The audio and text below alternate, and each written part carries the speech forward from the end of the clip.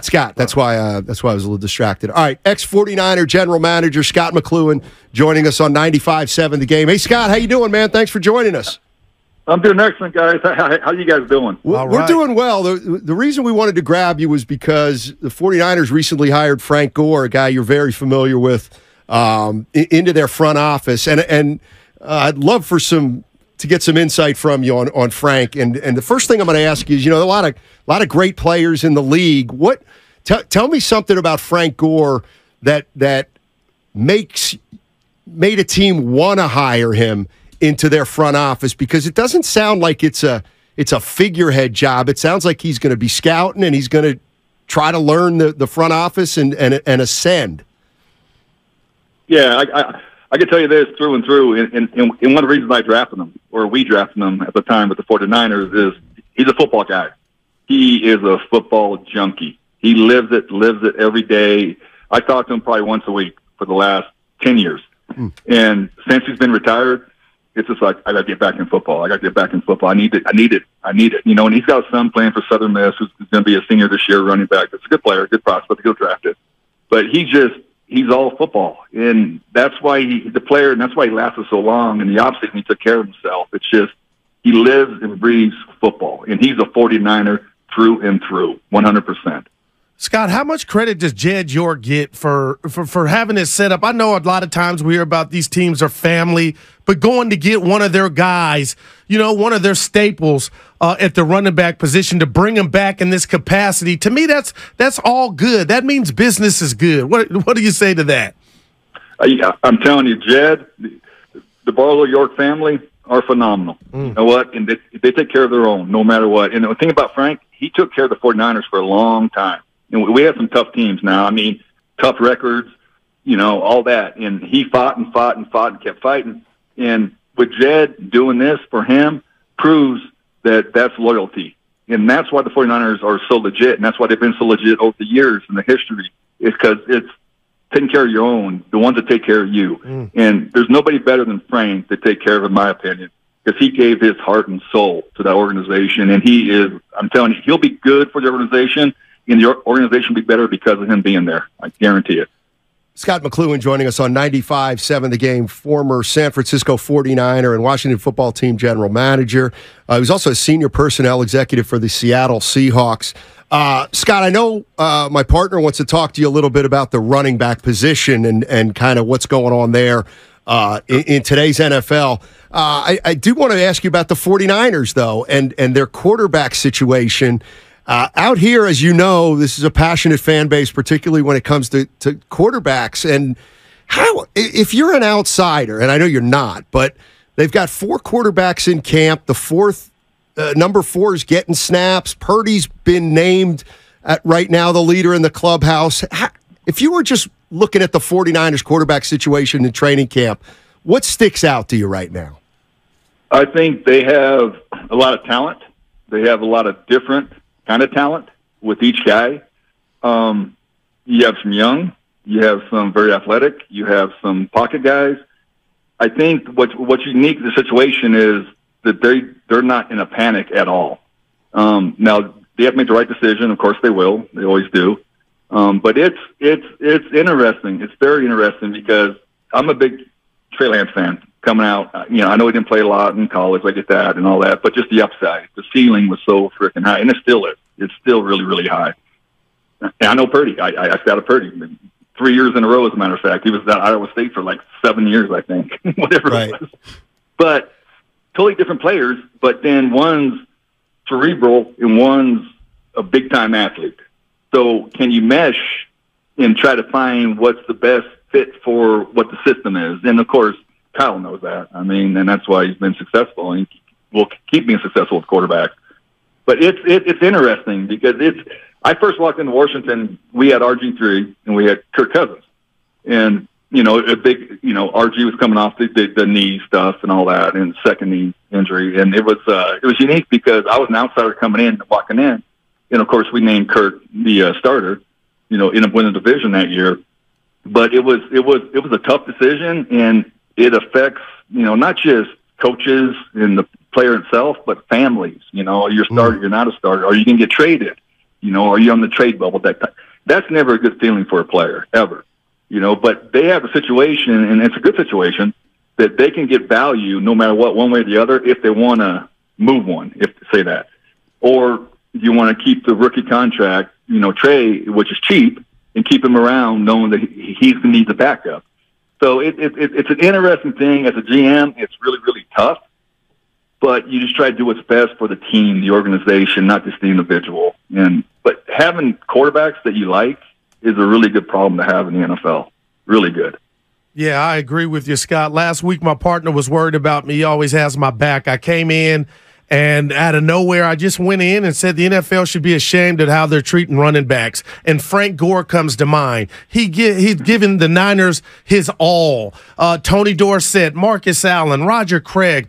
How could any position in the NFL? Yeah, how could any position in the NFL, Scott, all of a sudden be taken advantage of, where these guys are risking their lives every Sunday? They're getting carries, they get used up, and then you can get franchised back to back. So I was so mad, but then I thought to myself, Scott, well, they did a new CBA. The fine print was there. Why didn't they do anything? So I say all that to ask you, what are your thoughts on the current running backs and how they're getting treated? And is it a thing to you? Because I just think it's unfair. Tell you, off the get-go, I really don't understand why. Because I look at any position. I understand left tackles, corners, pass rushers, quarterbacks. I understand. Everybody says that's important. No. Every player on your team's important. All 11 and 11 and 11. Special teams, offense and defense, are very, very important. And if they're a talented player and they help you win games on Sunday, you pay them. Plain and simple. I don't get it. I redid Frank twice, just so you know.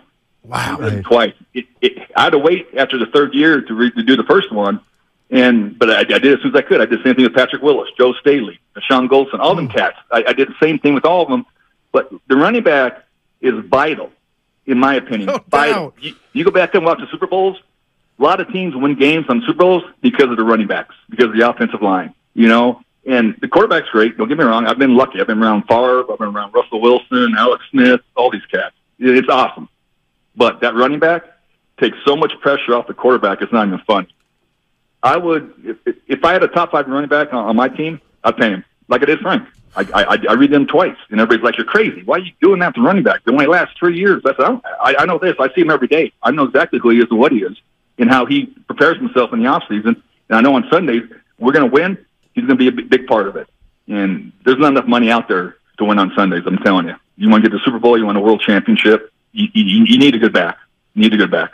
Scot McCloughan joining us on 95.7 The Game, former 49ers general manager.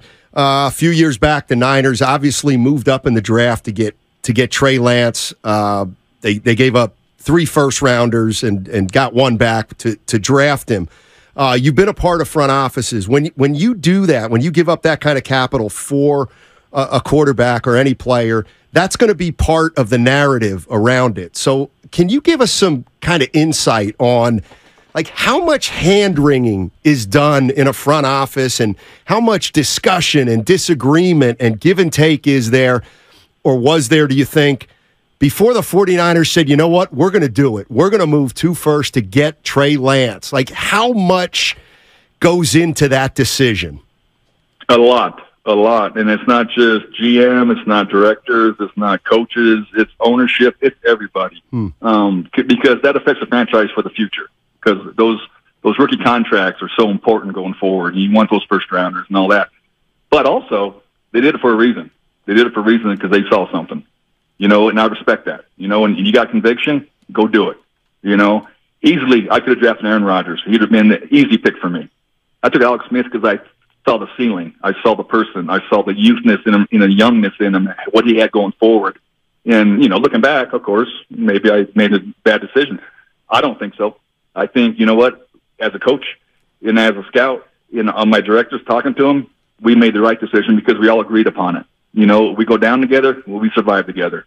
And that's what they're doing in San Fran. And I think that's really, really cool. I think with the head coach and GM in their relationship and with the ownership, I think that's why they're good. That's why you guys are going to be good going forward, and it's tough, and it's not an exact science at all. but you still get gut feelings. You get personalities. You get what's inside them, and all of a sudden you start feeling that, you realize, wow, this guy could be, he could be this. He could be even a step up or another step up. And you start getting that point, you're like, well, hell yeah, it's worth it. I mean, it's a quarterback, So I personally think Trey Lance is going to be a damn good quarterback in the NFL. Really good. Really good. There, somewhere else, I have no idea. No one knows that. But he's a football player, and he's got traits that you look for in a young guy. He has all of them. That's interesting, Scott. Really interesting. Let me ask you this, because my partner last year, we talked about when Trey Lance was named starter and the dynamic of the locker room. From your experience, how much does the player's voice, how much input does that carry? And does a good head coach like Kyle, speak to the vets about what decision he's possibly making with the quarterback position? Well, I can tell you this. I was very lucky to be around Mike Holmgren for half my career. When I was in Green Bay, when I was in Seattle. And it matters a lot. The quarterback, in the personality, in the leadership, in the trust, in the honesty, in knowing that he walks in the building, that the people look at him and they feel comfortable with him being the starting quarterback. That's gigantic. And it's hard to get, And the good thing with Brock, he got it last year when he came in out of nowhere, okay? All he did is win, and all of a sudden players are like, okay, he's helping me take care of my family. We're winning. We're going to playoffs. I'm getting more money because of him. That's gigantic. But also, you identify the young talent, too, because all football players know football players, the good ones. They know each other. And they identify the same traits that I look for. And once they get that respect from them, then it's like, wow, okay, well, Brock's really, really, really good, and he's doing this for us, and we're winning. That's awesome. But Trey could be this guy, but he hasn't proved that yet, So I think with the players, and I think with the respect in the locker room, is production on the field on Sundays. That's what makes you, and that doesn't make you. Fourth quarter, 3rd and 8, who completes the pass? How's he do it? Or who runs the ball? How's he do it? They help you win games. Now you start rolling with respect, and you got them. And I think Brock's proved who he is and what he is. And I think that's great for him. That's great for the organization. Trey hasn't yet, but I think he will. I really do. Scot McCloughan joining us on 95.7 The Game. Why do you think the 49ers brought Sam Darnold in here? Because he's a really good guy and he's got a lot of talent. I've been around him. I know Sam. Well, yeah, but he's got a reputation that's not the greatest among fans. I know that's not the be-all and end-all. But when you saw the 49ers sign Sam Darnold, you said to yourself what? I said they signed somewhat a veteran that's been through a lot of adversity, that has talent that Kyle can get out of him. Kyle can do this. He did with Brock. Sam has a lot of talent, but the thing about him is he's a great teammate. I'll never forget Frank Gore, Jets. He's with Sam. Right. He says, I'll tell you what, Scott. He says, everybody's knocking him. Everybody's killing him. He says, I know this. He's the toughest son of a gun that comes in our locker room, and he works his tail off every single day, and everybody respects him. Right there is enough. Well, why not sign him? What are you going to lose? And that's Frank telling me that. And this is 3-4 years ago, whatever it was, when he was with the Jets. And now he just said, this guy's one of us. He's a football guy. He's a football player. Now, that's a hell of a sign. I'm telling you, you might need him at some point. You never know. Yeah, 100% might need him. No doubt. Scott, let me ask you this, because my partner and I go back and forth with Kyle Shanahan. I recognize he's a almost genius offensive play caller and play designer, and he's not working with Joe Montana thus far at the quarterback position, but yet they've been in the NFC Championship and Super Bowls, as you know. But I'm asking, man, when's it going to come for Kyle? My partner's like, it's good for business. He wants to win, but where are you at on the Kyle Shanahan kind of kicking that door in? And am I off base to just kind of say, you know what, they've been close? When is it going to happen, or do I need to chill? You need to chill. You need to chill because his father went through the same stuff. And you know what? His father ends up being what? What I'm saying? Yep. Incredible. No. It's that organization, your guys' organization is going the right direction, 100%. And you know what? It's tough to win the Super Bowl, as you guys are well aware. It's tough. It's tough to get to the playoffs. It's tough to get to the championship game. It's tough to even get to the Super Bowl. To win it is a bitch. But understand this, too. He's proved that he can get you in the dance, and that's all you need to see. You know what? And they've done a heck of a job drafting. They've done a heck of a job signing free agents and keeping their own. It's top 5 organization in the NFL every year, in my opinion, in the last 3 or 4 years, or since Kyle's been there, 100%. Right. Scott, I try to tell him, John Elway, they said couldn't win the big one until he won the big one. Andy Reid in Philadelphia. Me. Hey, I was with Green Bay, and we lost in San Diego in the Super Bowl, and he did his little flip and went in the end zone. Oh, man. I lost a ring for that son of a gun. Well, I mean, and that's the thing. I mean, Kyle Shanahan's one of the youngest coaches in the league. He's been to the NFC Championship 3 out of the last 4 years, the Super Bowl once. It's like, I tell my partner, you can't win the Super Bowl unless you knock on the door as much as you possibly can. 100%. All you can do is knock. All you got to do is put yourself in a situation, which they have each year, to get in the dance, and then start knocking and see when you're going to break through. And all of a sudden, you break through. When I was in Green Bay, we could not beat the Cowboys. They had Aikman, Irvin, Emmitt Smith, all that stuff. 2 years in a row, we lost in the playoffs, second round and third round, to Dallas. And we deserved to lose. And Brett was, a 3-time MVP and all that as a quarterback and all that in Green Bay. But all of a sudden, we broke through that door. We took off. We went back-to-back Super Bowls. We lost one, but went to back-to-back ones. And it was like, now we expect it. Now it's just like, well, yeah, the hell with the Cowboys. The Cowboys don't matter anymore. They're done. It's us. And it's unique how it works, and a lot of it just like self-confidence. And it's just like players like, we're not going to lose to this team again. We're not going to lose this round of the playoffs. It's just, it's unique, but it starts up top, and not saying the GM or the president or the ownership, but it starts at the head coach, and it starts with the coordinators, and it starts with position coaches, and just instilling that belief that no matter what, we're not going to lose. And you get the right kind of characters in your building, in the locker room, that they don't know anything but winning. Now you got something strong, and that's what 49ers have right now. They have confident, good football players that expect to win every Sunday. I've been on teams where we just hoped we can show up and have 45 that are healthy to play on, be active on Sunday. Right. They're cutting guys, trading guys, letting guys go. They're good football players. They'll be on other teams, and that shows a good organization. Really good throughout the organization. Really good. Scott, you guys are rubbing off on me because I'm sitting here and I don't want to put you on the spot, or if this is not applied to the Niners, but let's just say in a 3-year window, because I'm thinking about McVay, would you take your team making the playoffs 3 years in a row, or winning the Super Bowl 1 year and missing out on the playoffs the other 2? I know that's kind of... No, good question. Very good question. You got to win the chip, bud. Okay. That's what you get measured by. I got everybody get measured by championships, not by playoffs, by championships. Everybody. I love it. Doesn't matter if it's a governor. Here's the thing. Here's the thing, Scott. So I looked at Andy Reid in Philly over a 5-year period. He played the Eagles played in 12 playoff games in a 5-year period. Man. Yep. And I look at that and I'm like, that's incredible. My partner says, yeah, couldn't get it done. You know what I mean? So that's, but now he has. Yeah, now he's a genius, God. Scott. I'm calling him a genius now. I know Andy very well. I was with Andy in Green Bay, and great coach, great offensive mind, great quarterback coach, phenomenal quarterback coach. But yeah, no, and I could tell you story after story about him not being hired as a head coach there, but I won't get into that. But good coaches are good coaches, and if you have a winning record, that's hard to do in the NFL.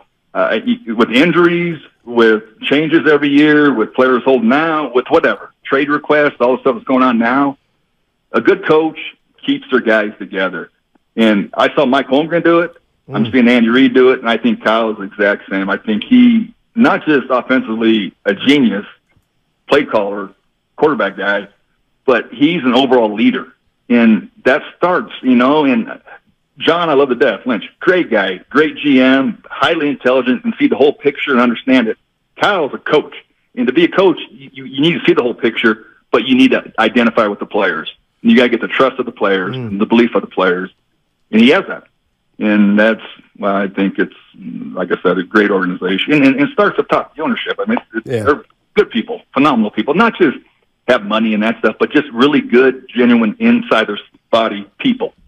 You can talk to about things in life, and they're there for you. And that's unique in the NFL. Very, very unique.